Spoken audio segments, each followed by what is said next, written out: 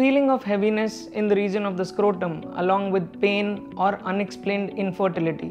These can be symptoms of varicocele. Varicocele are varicose veins in the region of the scrotum, which are a bunch of bulging and swollen veins which have faulty valves not able to take blood back to the heart.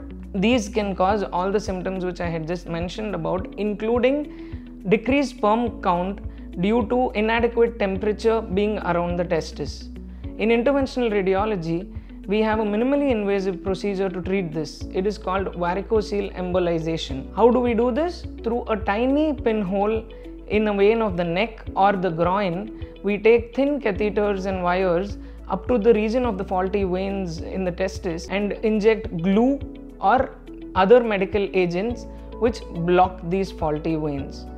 This would cause these varicocele veins to collapse, reversal of the symptoms which I just said, provide adequate temperature to the testis, and also improve the sperm count. All this without the need of surgery, quick recovery time, short procedure, and patients can reverse their discomfort along with moving towards a good fertile life.